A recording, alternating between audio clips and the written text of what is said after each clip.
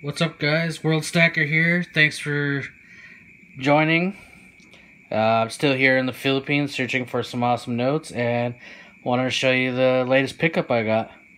I got some cool stuff. So I'm going to start off with these because I don't know what they are. I got them because I got a really good deal on them. They look like 1949 US Philippines 2 peso notes.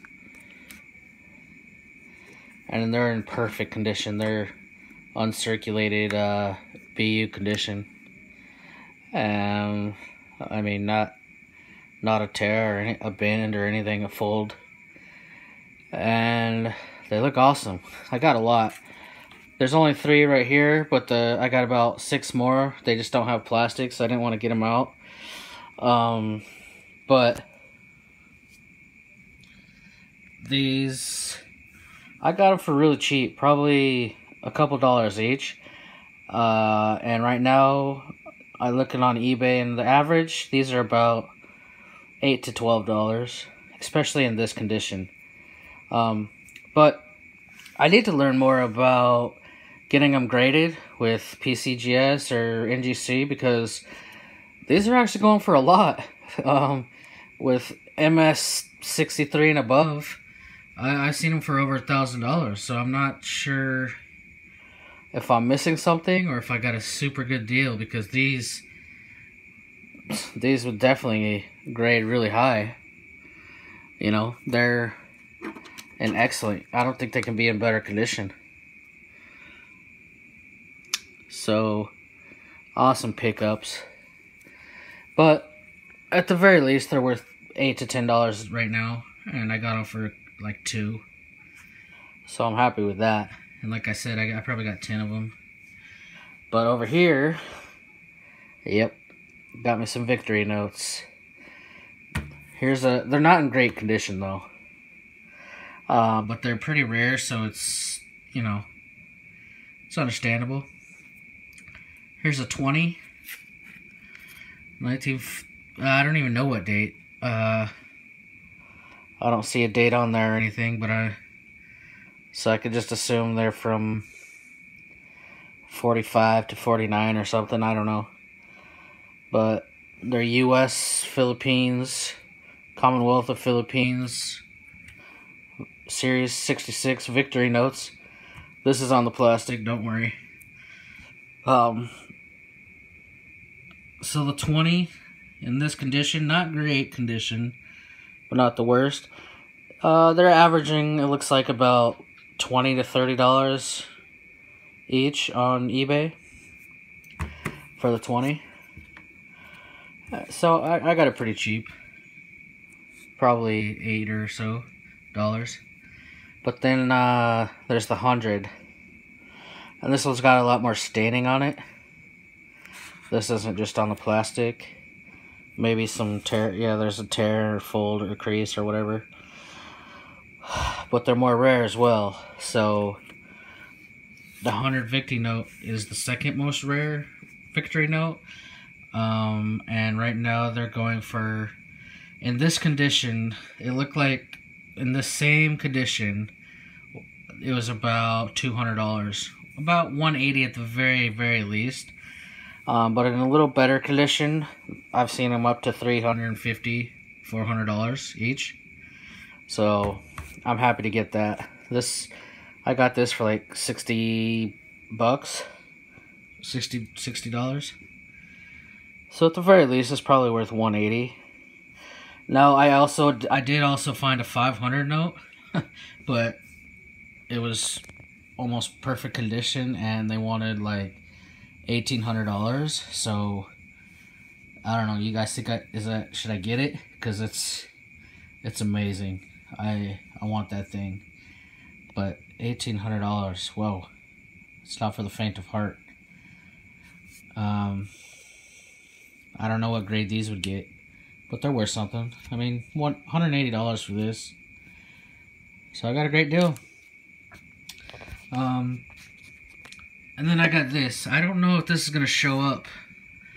I got this from a collector, but it's in insane condition. I don't know if that red's gonna show up on camera, but it kind of looks dirty because of the case or scratch, but it's not. I mean, look, it's a 1933 M, 1 centavo, so that's amazing condition. It's 65, red brown. Damn light. So Manila Mint, 1933. That thing, I just had to have it. It's my first slab coin. I'm actually surprised how small the slabs are, you know. It's my first one, so online they look, I don't know. I was picturing a lot bigger, but this was tiny. And it's a regular size, apparently. But this is an awesome, this is an awesome piece for my collection. I love it. It looks a lot better. I mean, I was gonna make a video just for this, but I could tell that with this camera phone, I just can't do it justice. It'll never look great. I even tried taking photos for my Instagram. If you guys aren't following me on Instagram, it's World Stacker. Growing pretty good community there. I started it before YouTube. But yeah, I couldn't get a great photo, so yeah. But it's and right now they're going for similar ones, MS65 or so. They're going for about $60 to $80. And I got this for around $50 from a collector. Of course, I didn't find it in the wild, but there's a lot of collectors here. That's another thing I wanted to tell you guys is, you know, when I first came here, of course, it's the dream. It's probably the dream of every collector to go to a country and search old bins and old black markets or local markets or,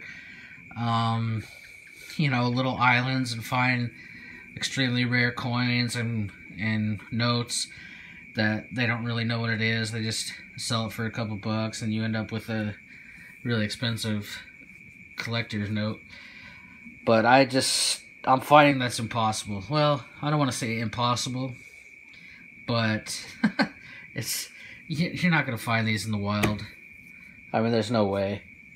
I've been looking everywhere, talking to everybody, but the good news is there's a lot of collectors in the Philippines, and the economy's, I mean, it's a third world country. What do you know, it is what it is. So these dudes need cash. And I mean, I'm talking to a lot of collectors around the Philippines right now, and they're just sending me constant photos like, well, what about this? What about this? You know? And of course, I wouldn't do that if I was in the States. I wouldn't buy something online from a third world country, some guy I don't know.